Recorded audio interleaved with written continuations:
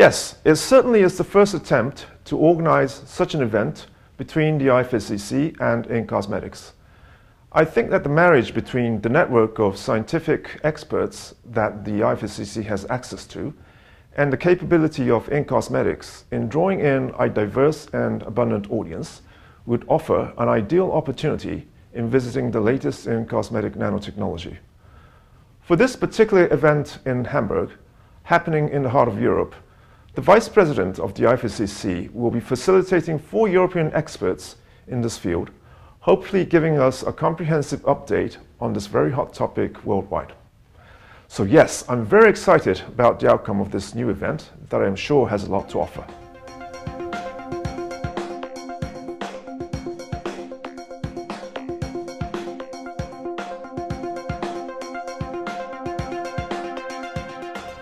That's a difficult question for which there isn't an easy yes or no answer.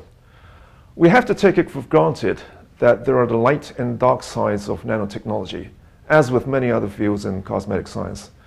It is therefore the scope of these workshops to offer a comprehensive picture of the latest of what's happening without biasing on one side or the other.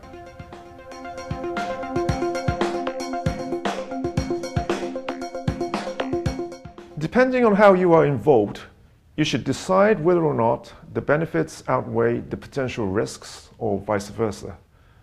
The workshops will hopefully offer the necessary information to enable one to make the correct decision in developing safe, regulatory compliant and efficacious products for the consumers. So there you are, you can't miss out on this wonderful opportunity.